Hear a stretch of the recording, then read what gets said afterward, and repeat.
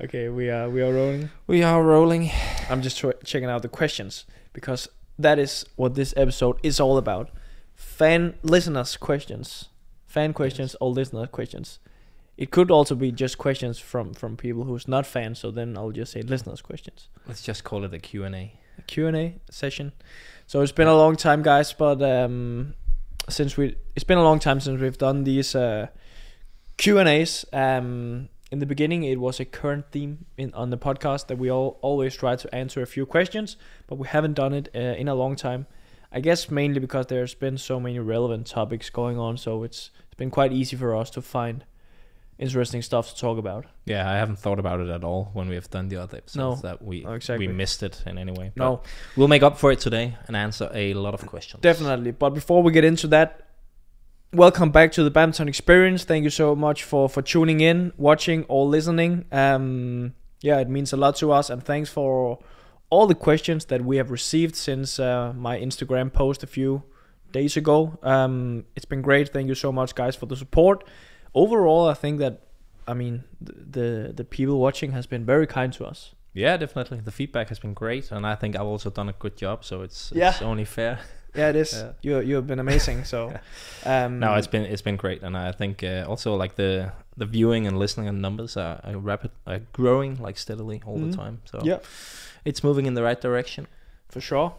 And also all the comments is primarily just positive and giving us good feedback. So. But there are also a few haters every now and then. Yeah, but that's necessary. That is necessary. That's definitely necessary. We might actually need a little bit more haters. Yeah. Okay, so we need to say something controversial today. That's for you to do. Okay, yeah, I'll try to see if I can come up with something. Yeah. But first of all, before we get into the questions, can you just clarify why were you so horrible in today's morning practice? Because we just came from practice a few hours ago, and Hans Christian was, I haven't seen worse, to be honest. I have been worse for sure. You just forget easily. But it's I'll mainly blame Vincent, actually. Your son? Yeah, my son, because he was having a really bad night. Yeah. So I didn't sleep very well. And I'm also struggling with my hamstring a little bit.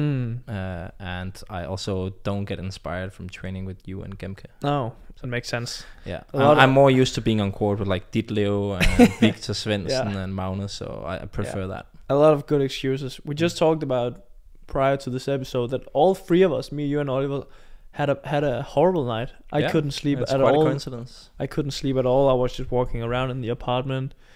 You were walking around? Yeah. I gave up at some point, and then just at what time? Like 1 or something. Okay. So I also slept. I had a horrible night. So how long did you walk around for? No, not much. Okay. Just went to the kitchen, opened the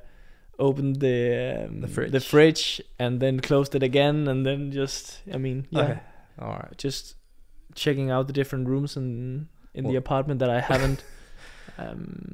Put furniture in, so that's basically every single room. Yeah, no, not every single.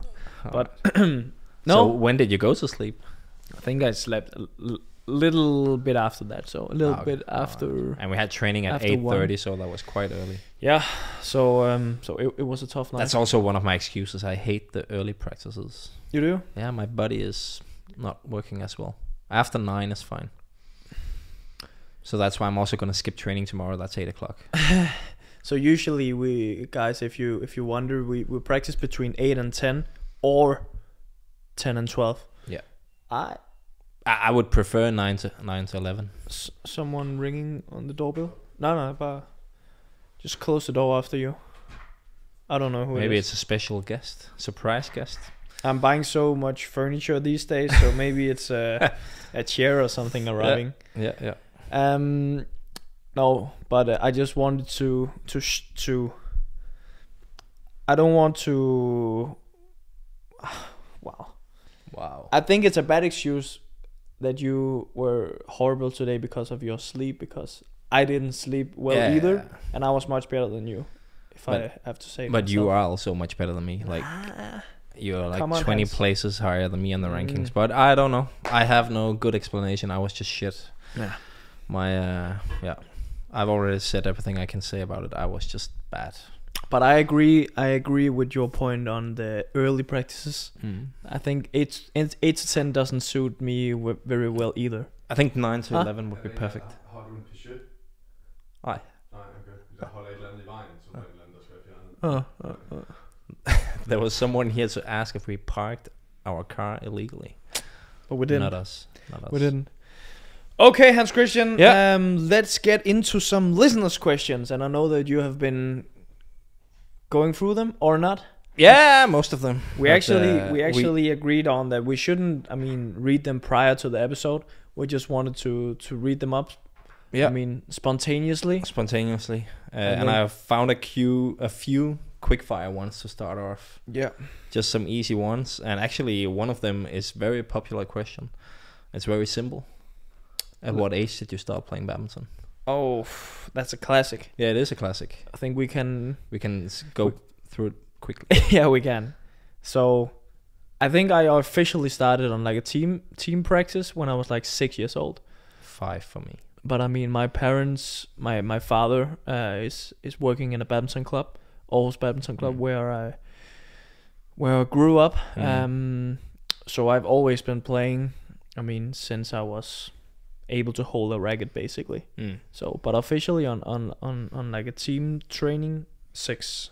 I'm actually starting Vincent in 1 week. On Saturday he starts his first badminton practice. And how old is he? He's turning 4 at the end of this month. That's very So he's early. actually only still 3. Yeah. What about? And I'm gonna be one of the coaches. You are? Yeah. I am. Where? Every Saturday in Vallensbæk, my hometown. Is he playing anything else? Is he playing football? He's already a football player. Yes. What would you prefer, for him to become a badminton player or a football player? Tennis. Tennis? Yeah, he's gonna try that as well. Is he? Yeah. Not yet, but he will. The city we live in has a quite good tennis club. Denmark doesn't really have a very rich history of great tennis players. No. We have Karolina Wozniacki and Now we have Clara Tausen, who's top 30. Oliver, we please behave. lost his phone. We have some young guns coming up. Clara Tausen and Holger Rune. Yeah. Top 100 in the ATP rankings now. Okay. Yeah. So yeah, that's we haven't cracked the code in tennis yet. No. Maybe not. It's different. Next quick one. How tall are we? I am 1 meter and 86 centimeters. And I'm 180. Yeah. You haven't picked the best questions here. No, that was just to get started. Now I have a long one for you. Oof. And you need to think. Okay. You have to build your perfect badminton player in men's singles and in women's singles. So for the men's singles, you can only choose from other men's singles players, and there's 6 categories: speed, athleticism, power, stroke play, intelligence, and precision. Okay. I already did you this already for did BWF, this. where I actually chose a women's singles player, because it didn't have to be specifically men or women. But now there was one guy who wanted specifically one for men's singles and one for women's singles. Okay. So for speed, you have chosen. Is this yours? Yeah, this is your player. Mine. So in speed, you choose Anthony Ginting. Athleticism, you chose Chen Long. Power, you chose Victor Axelsen. Stroke play. Is that just overall technique? And yeah, that's how I interpreted it. Yeah. There you chose Tai Su Ying. Yeah. Intelligence, you chose me. Yeah. Bad mistake. Precision, you chose Kento Momota. Yeah, and I only picked from players who were active. Okay. And I think it's more fun to do it that way. So it's a very good player that you have put together here. It is. Not so intelligent, but pretty good player. I would say speed. I would also choose either Ginting or Kian. But you can only choose one. Low Kian. Yeah. We talked about this a few episodes we ago. If Kian was maybe even faster than Ginting, but it's also in different movements. I think Kian is faster in his defense, and I think Ginting is faster. I mean, coming from the baseline to the net. Yeah. So, for instance, after a smash and then going to kill it on the net. I think I would choose Low. All right. Low from Singapore. Yeah. Ginting. You're not bros anymore. Athleticism. I also feel like Low is a quite good choice. Some of the dives that he did during the World Championships were ridiculous. Yeah. And the way that he got up afterwards was insane. So I did mine before Low really made his breakthrough. Before he blew up. So I didn't even consider him in any of the categories actually at that time. Athleticism. I would also choose Low. Low, to be honest. Yeah. Power. I can only choose men's single and women's single players. Yeah. Power, I would choose Victor too, like you did. Yeah, not Li Xijia. That was the two players that I was. It's between those two for sure. Victor and Li Xijia is, I mean, the most powerful players in not only in their smash but also just in their arm in general. I mean, in the defense, I mean, like very strong arm to flick it cross court and stuff. Yeah. Stroke play. Oh, that's a difficult one. It's a very difficult one. Yeah, it's a tougher question, this one. Stroke play. Could it be yourself? You can choose yourself, or are you saving yourself for the intelligence part? I mean, I'm definitely going to have myself in there somewhere. I just need to figure out where. I think stroke play. Oh, it's. What about a guy like Su Wei-Wang? Yeah.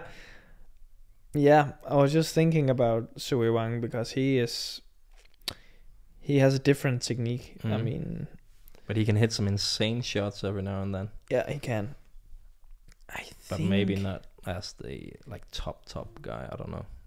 Stroke play. I mean, it's also just such a wide term. It is. I mean, I'm not sure I understand it. There's some players who's extremely good at the net. Some is extremely good in the defense, flat.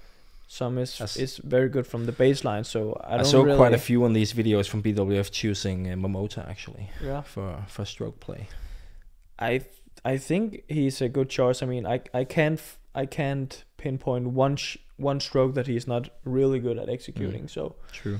I think I would go with Kento Momota actually. Good choice. Intelligence, I would go with myself.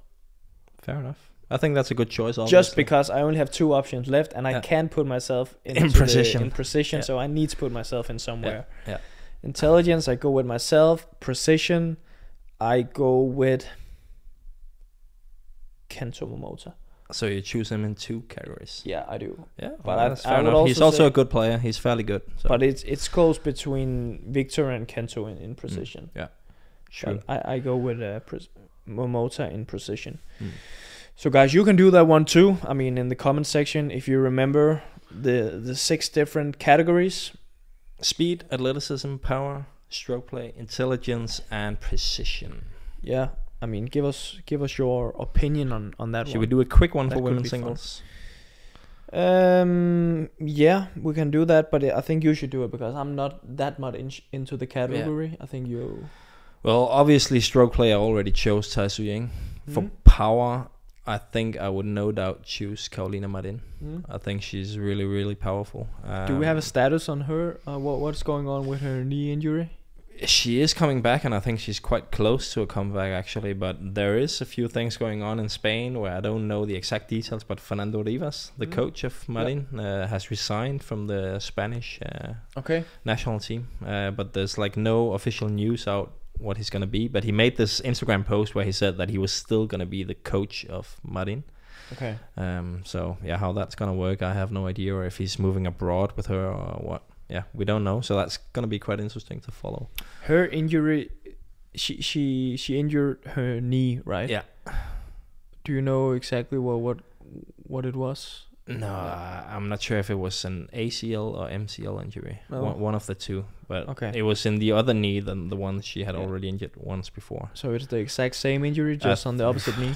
I'm not sure. No, I'm not 100% sure. Fair enough. But I think she's gonna be back soon, and she will be my pick for power. Yeah. I think for precision, I might go with I might go with Ratchanok actually, Internon. Okay. I think she's playing with a pretty good precision. And for speed, I would go with Yamaguchi, because she's simply so small, but she's covering that court insanely well, and she's playing at a very high speed. Yeah. Athleticism, probably I would go with her compatriot Okuhara. Very athletic. I haven't seen her in a long time. Yeah, she's also been injured, but she's also coming back. Okay. How old is she? I feel like she's been around for a long time now. I don't think she's that old actually. Okay. I should know. Have you ever heard about the time I went out for sushi with her? Yeah, I was about to ask. I know that you're a little bit like friends with her. Or... Yeah, I've spoken to her a few times. Okay. I went out for a sushi dinner with her and our Japanese kind of tour guide in Indonesia one year. Our fixer. Yeah. So that was... 26. She's 26. 26? Yeah. Only 26? Yeah. She's been there for quite some time. I thought you were much older. Okay, incredible. And intelligence, I think I'd go with Chen Yufei from China. I think, without knowing it too well, but I don't see her as a player that's very flashy, so I don't think she's extremely flashy in either her offense or defense or anything, but she seems like she's very clever in setting up her opponents in the right way tactically. What about An Se-young? Yeah. She was not in there, I think. No, I know she's your favorite, so you can pick one way you can put her in. I would say I feel like she's quite intelligent on the court. Probably, yeah. She doesn't, for me to see, she's not like the fastest player. It's not like she's playing in a pace like Marines. But for her age, especially, she's like seems like very calm and very collective on. Yeah. So good choice. I think I would choose her for intelligence. Yeah, but that's okay. That's it. So that's our absolute perfect badminton player. Of the active players. Yeah. Maybe we would have. So there's no disrespect to Lin Dan or Chong Wei. Maybe we would have them in there somewhere. I mean. Yeah. If we could. Let me find a question for you. Yeah, I saw there was quite a lot of questions directed to you. Yeah, that was actually quite nice. You're getting more and more popular. Yeah. I don't like this. I don't like how it's evolving. This one is definitely for you. Okay, this one is maybe we have talked about it before, but you can just go through it a little bit quickly then, if we have. I'll try. So it's about that you are an old man. It's no secret. You have been around for a very long time. So you have played in like 2 generations now. Yeah. In the Lin Dan Li Changwei era, and now a new era is going on. So what is like the biggest difference from 10 years back and now in men's singles? What is some of the biggest changes that you have felt? I think the biggest change for me is that today you need to be much more complete. Like 10 years ago, it would be more doable to be like an all-out offense kind of guy. You didn't need to be as good in your defense or be as stable in like just like all the basic stuff. Of course, you still needed to have a high level, but you didn't have to be so stable in terms of your level. I think today you need to be able to do all the basic stuff at a world-class level. You need to have a world-class defense. And I think players are also... Like, it takes longer before players generally open up and start attacking and going for winners. So the game is being built up for longer now than it was in the past. I think in the past it was a little bit more... a little bit shorter rallies, a little bit more explosive in some ways. And I think that was interesting to see with Lo Kin Yu at the Worlds. I think he was actually a bit more back to... Bringing it back to the very offensive style. Yeah, exactly. So I think that, for me, that is the biggest difference. It's kind of like when I see some of Lin Dan's old matches, he is also extremely aggressive and he's winning so many points in his attack. But when you watch him... Some of his last matches, he was very calculated and playing it around the court for a very long time. Not really that much of an offensive player, just more like all round.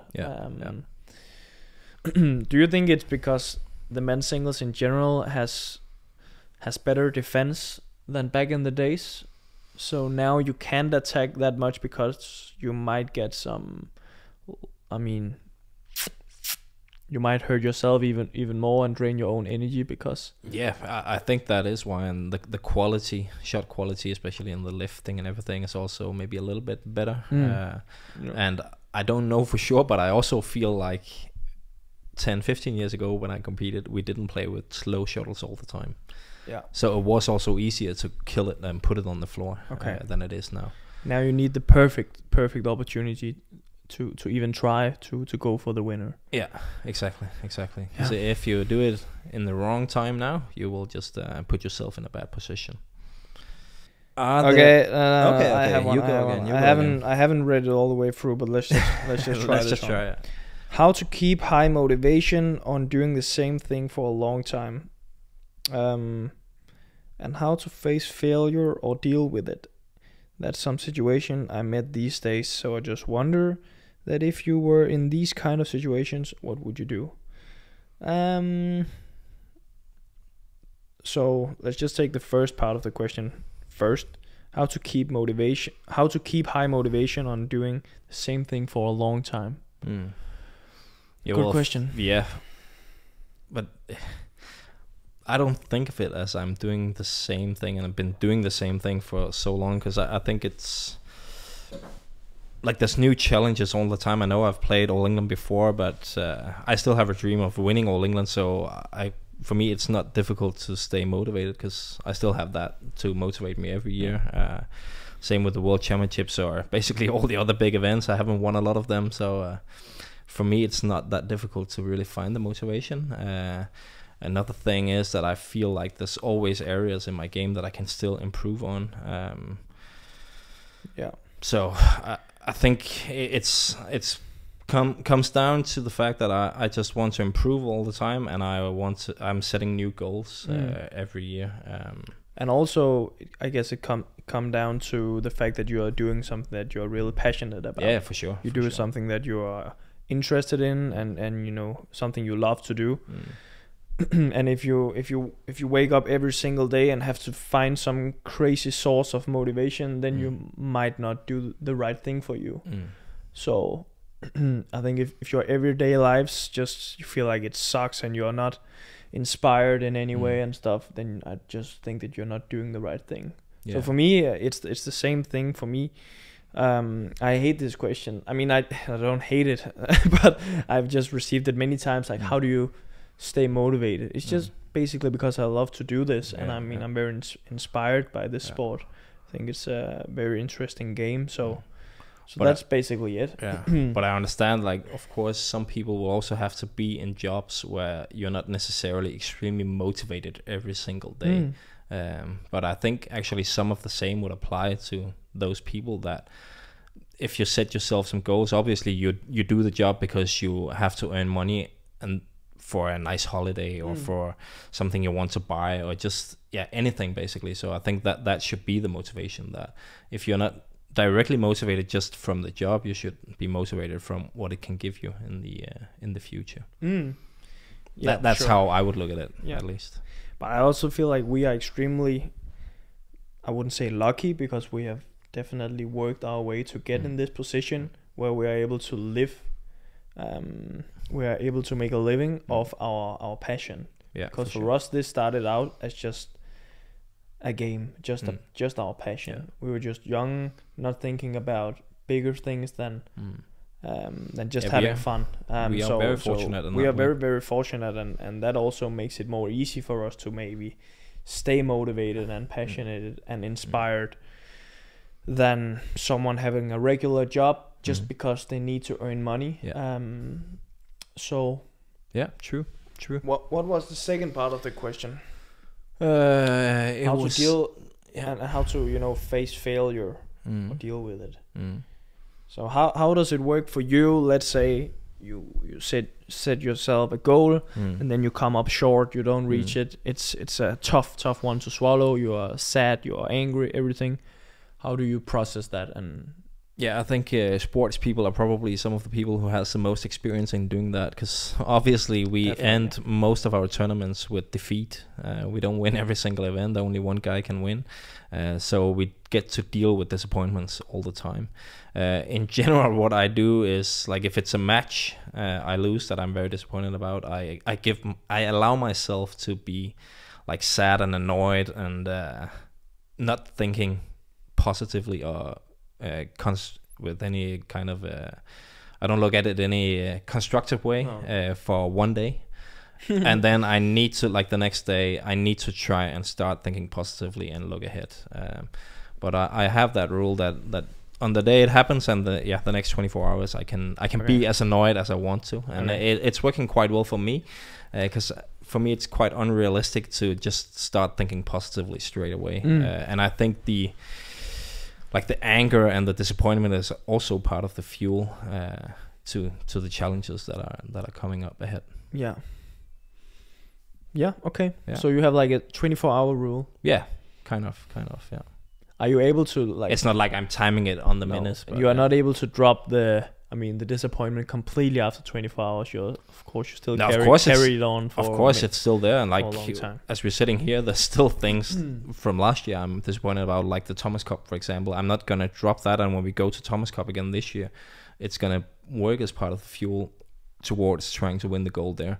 But it's more like my mindset now is not thinking about the disappointment. I'm thinking ahead what I need to work on, and the goal setting now. Whereas in the first 24 hours, I'm not thinking like that. I'm more kind of beating myself for being a bit harsh. Makes sense. Yeah. What about you? Cool. I feel like I've also had some tough defeats last year. I had 3 big goals last year, and all of them I came up short. I failed just before it got really, really interesting. I mean, first of all, the Olympics, I lost in the quarterfinal just before the medals. Then Thomas Cup was a big goal for me on my own home soil, where I grew up. And we lost in the semi-final, and I lost a crucial match, very important one for the team. That one was extremely tough to swallow as well. And then I went on to the World Championships, my 3rd big goal this year, and I lost in the semi-final, very close again, against the Loki New. So I've dealt.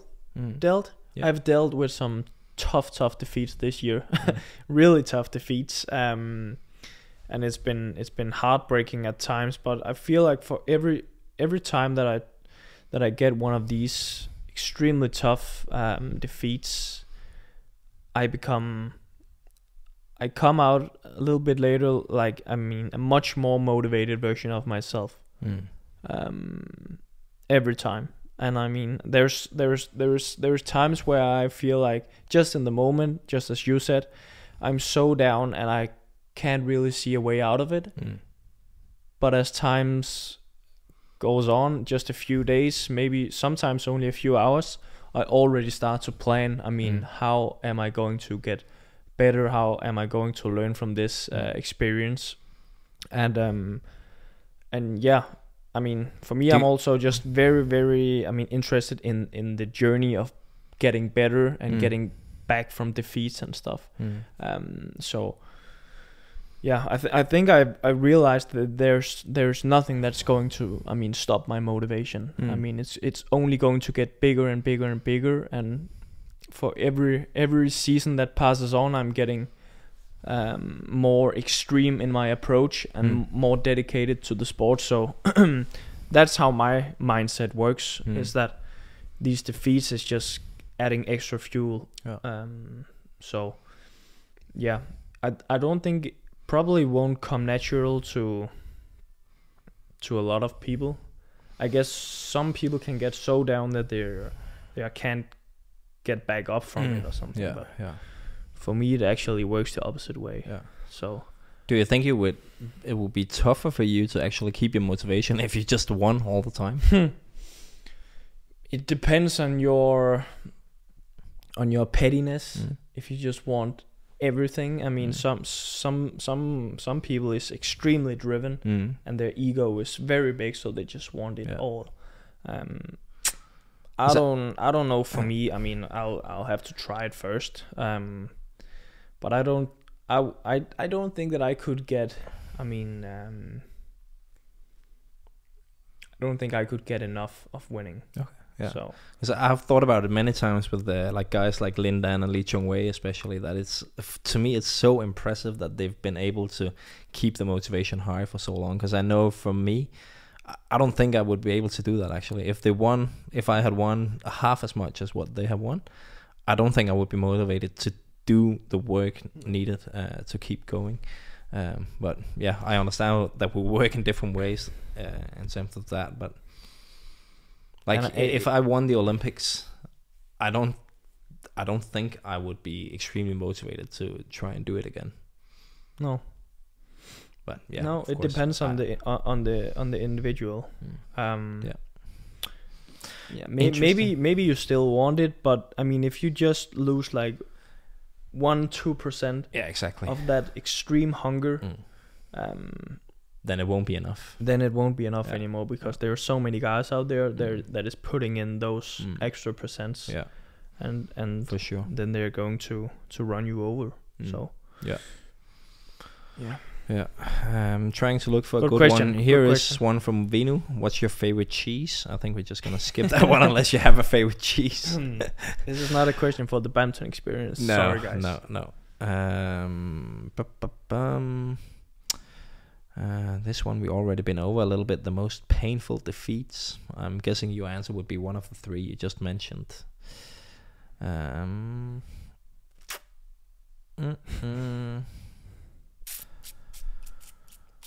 we can just fast forward in this one, Oliver. Need to find a good one.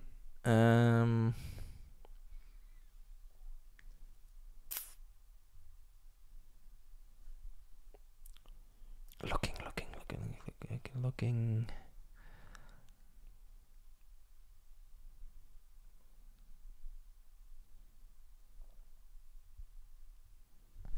There is a guy asking for some serious help here. He's He's confused. Okay. He says, I want to ask a problem in my badminton. I mean, in his badminton play, in his game, right? What to do when there is no progress in the game and the other teammates are at boost, but my game not going up. What to do to boost my game and myself? Is this situation something that has occurred in your life? You're a favorite badminton fan. Nice. Where is he from? He's from India. Okay. There's an Indian flag. Then he is probably from India.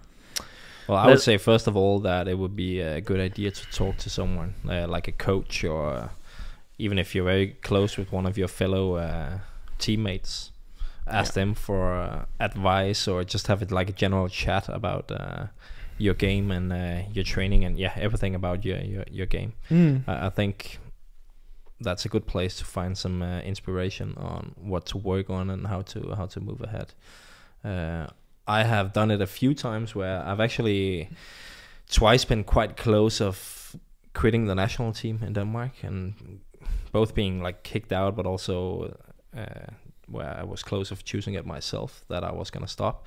And I took a long chat with my club coach at the time, talking to him about if this was the right choice, and I felt like I was not really developing in any way, and he really helped me see that there were still things I could do also while I was in the national center to improve. So for me that worked really well. So talk to someone, definitely. Talk to someone, yeah. Definitely a good idea. I feel like another thing that I think is really important, that you can get into this rhythm of just going to practice and then just, do well at practice, but don't really be very, very specific in what you are doing. I get into that sometimes, just showing up to practice, just doing a good job, but it's not like really, really quality, and it's not really specific. So I think that's a good way to develop yourself is to always have goals that you want to achieve, both results and also just it could be like in every single training. Yeah, in every single training, it could be technical stuff, and so be specific when you train.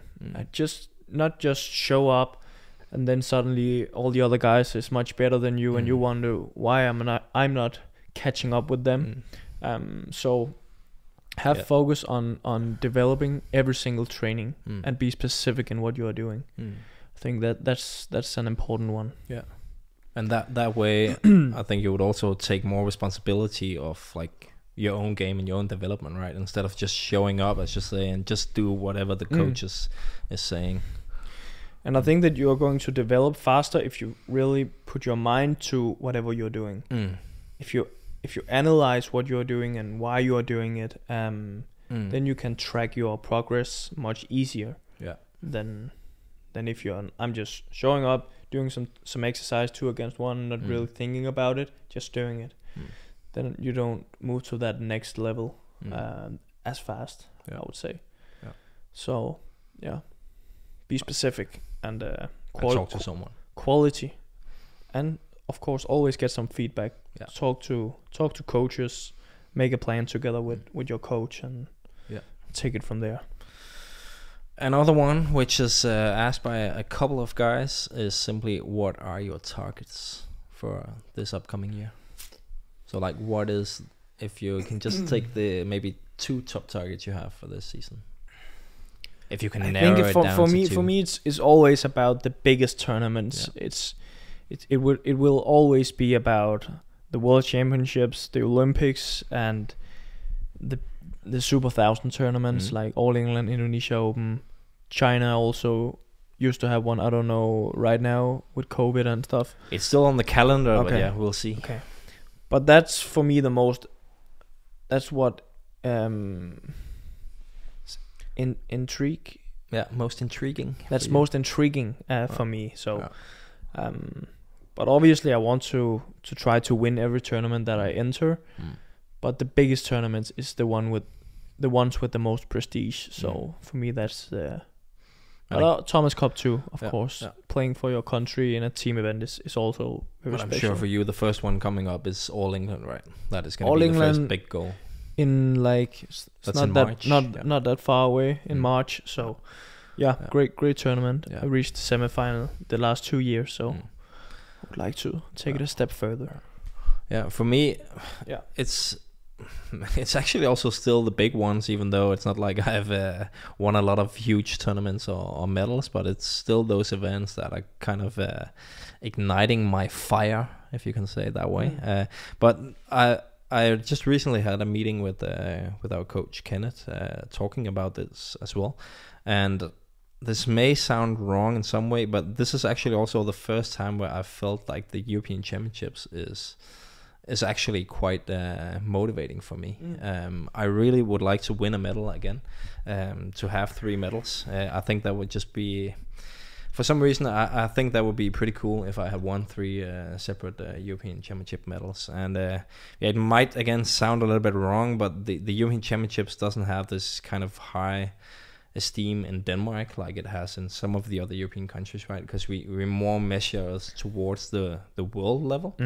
But for me it feels a little bit different this time, so it is actually a huge goal for me this year to win another medal. When is it, and where is it? Yeah, it's in April, but no one knows where it is, because Finland was supposed to host the European men's and women's team championships in February, and also the individual European championships in April. But they said they cannot host the team event because of COVID, and it was done as like a package solution. So they also lost the individual championship. So right now, Badminton Europe is working on finding a solution. But I know Denmark has said that if nothing else succeeds, they will host it. So maybe on home soil? Yeah, but I think Badminton Denmark is hoping it will be somewhere else. Okay. Yeah. So, yeah. Interesting. What is your best achievement at the European Championships? I've only won bronze twice. Okay. Yeah. In Culling in 17, I missed a match point in the semi-final against Rajiv Usef. Yeah, and that cost you a gold. because I lost the final to Rajiv too, and I would have beaten you if that was the final. Yeah. Actually, I'm not so sure at that time. No, I think I would have had a good chance either. But I had a good tournament. I had a really good tournament. Yeah, because who did you beat in the semifinals? Victor. I beat Victor in the semifinal, but I also beat Scott Evans, our good Irish friend. Yeah. And I beat Mark Zwiebler. Okay. From Germany. That's good. And Ito Haino, from Finland, That's pretty good. That was the match against Ito Haino from Finland. Was on my 20th birthday. It was 20, right? Or was it 19? In 17. So when are you born? It was in 17. It was 20. Yeah, it was 20. Okay. My 20th birthday. Yeah. And we were on a restaurant eating before the match. I think we actually have a vlog from this tournament back in the days before Oliver was recording. And we were on this restaurant a few hours before the match. I think it was the second round. And I was ordering some kind of pasta and stuff. But for some reason they couldn't make it.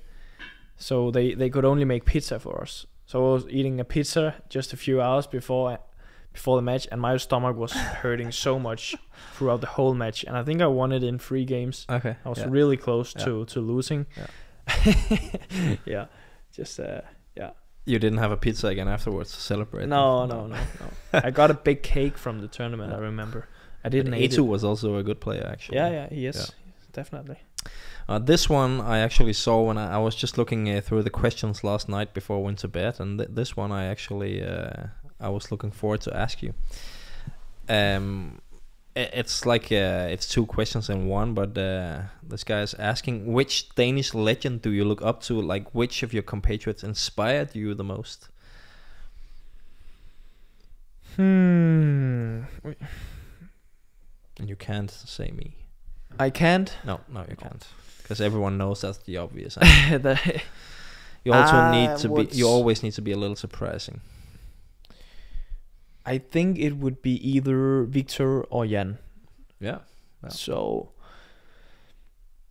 of course, I'm also inspired by Peter Gade. But I think I've learned a lot from practicing together with Victor and Jan for quite a while.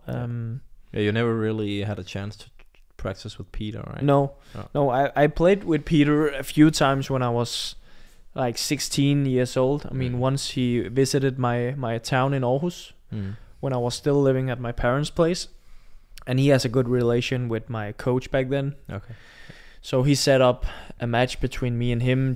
We were the only 2 in the hall, just me and Peter, just playing. I think I have it on my father's laptop or something. Okay. So it's that quite needs fun. To go up on the channel. Yeah, we can definitely find it.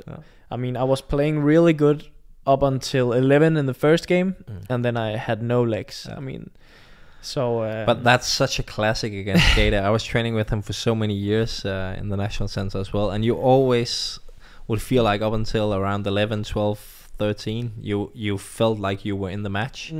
And then all of a sudden, like, his consistency, like everything would just work in his favor, and I would start making a few mistakes here and there, and he just didn't do those mistakes. Like, he just kept on going, and it was like he figured you out slowly. I've had that feeling really a lot of times, and we were always so annoyed, me and also Jan, actually, at the time where we started that. Even when we felt like we played our best, it would often be like, okay, then you're up 11-10.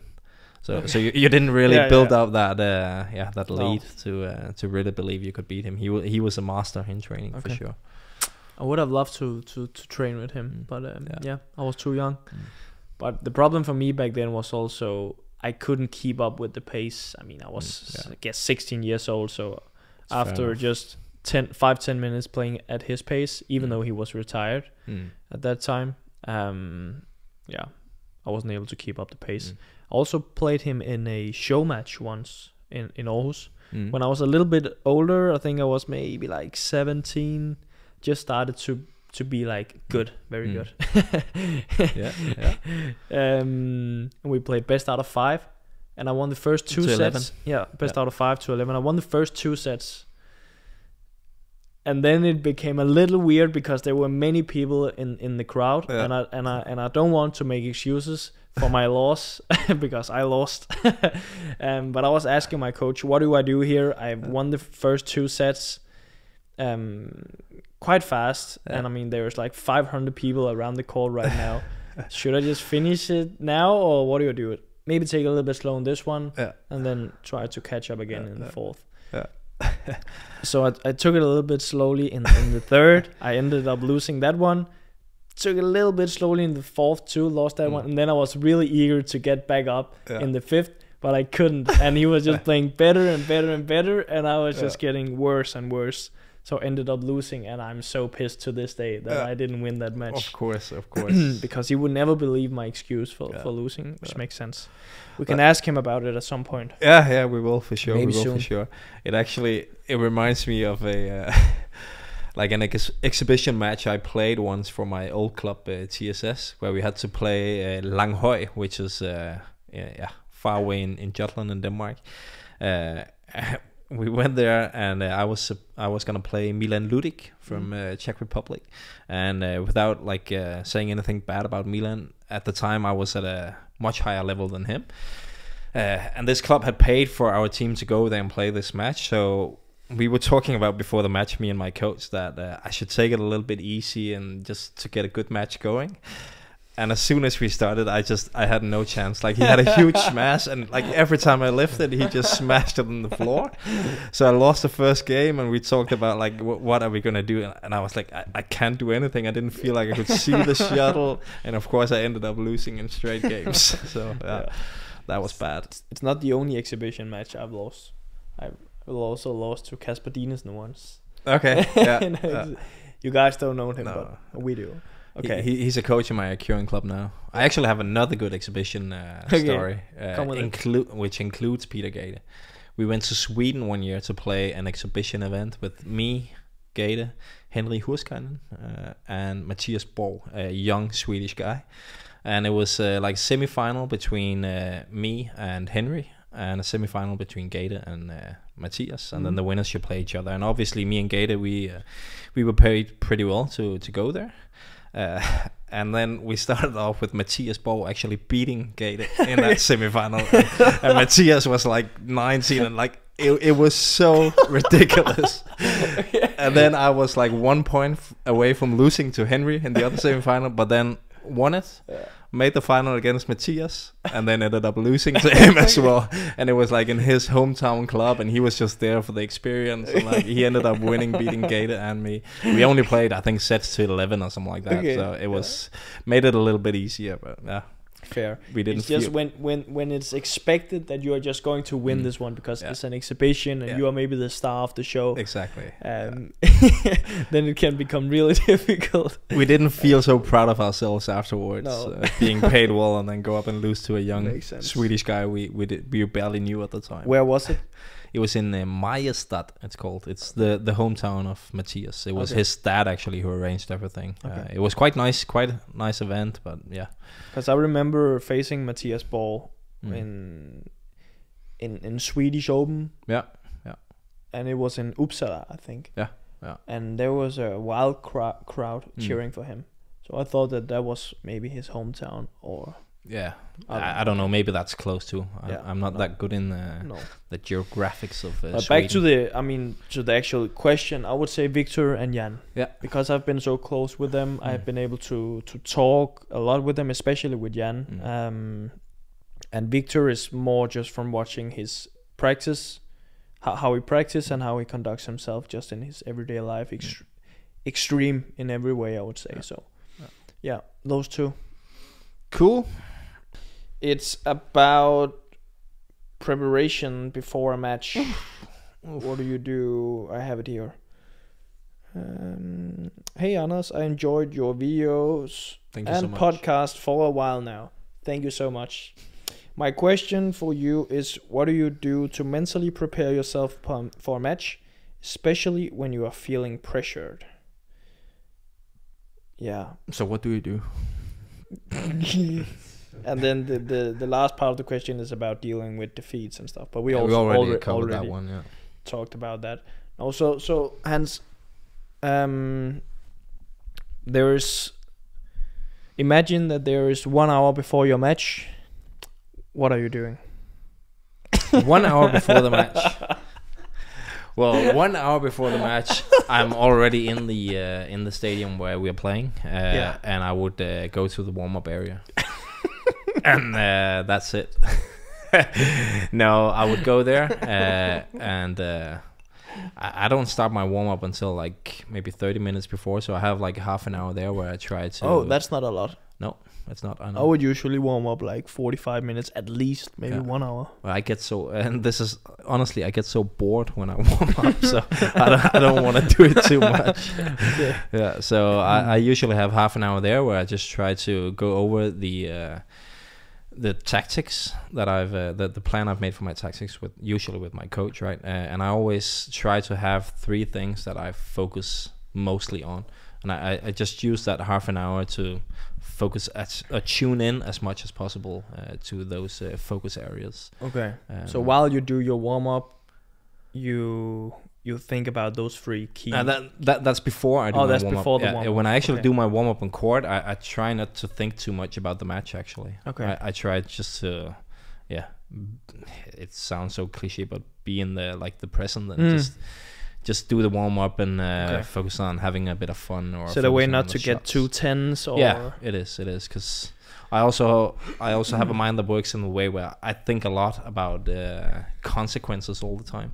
So I get tangled up in a lot of thoughts about that. If I think, what if I win? What if I lose? What if I play bad? What would that mean? And stuff like that. So I try not to think too much about that right before I go on court. Makes sense. Yeah. Do you listen to music? I never do that, actually. You're not a big fan of music, right? No, I'm not a big music guy. Like, it's not that I don't like music, but I don't really use it a lot. That's weird to me. Yeah, because I listen to music all the time. Yeah. I get really, really inspired. I mean, you also use it in your build-up, right? Yeah, I do. Yeah, I mean, it's like when I'm starting to pack my stuff back home on the hotel before I leave to the hall. Then while I do that, while I take my shower and pack all my stuff to the bag, I start to put on some rap music, something that hypes me up a little bit and gets me excited and get this feeling of, confidence and stuff. And then I basically listen to that kind of music all the way up until the match.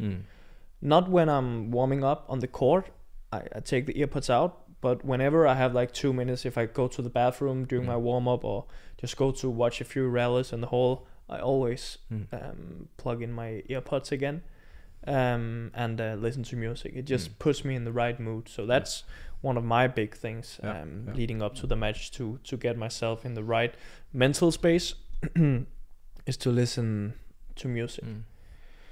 I tried many times to use it, but I've never really found it work for me. I'll get into any kind of rhythm doing it. Yeah, because I know there's a lot of athletes who do it, but it's just not for me. Fair enough. Well, let that be the last question of this Q&A episode. Did we get like 5-6 questions? A little bit more, maybe. A few more, I think. A few more. Yeah. Good questions. So thank you very much, guys, for commenting with your questions and giving us something to talk about and discuss. It's been a pleasure as always. And that's it. I go to training now. You go to the gym. Yeah, that's correct. And then I go pick up my son, and then we're gonna go to like a huge indoor playground area. That sounds amazing. Ooh. Can I join? Yeah, you can. Leo's Lila. Great. We'll go there in a few hours, guys. Yeah. Thank you so much for watching. Make sure to subscribe to the channel, leave a like on the video, leave a comment, and also some of the stuff that we talked about. Give us your perspective. And that's it. See you next week, hopefully, for another episode of the Badminton Experience. Bye-bye, guys.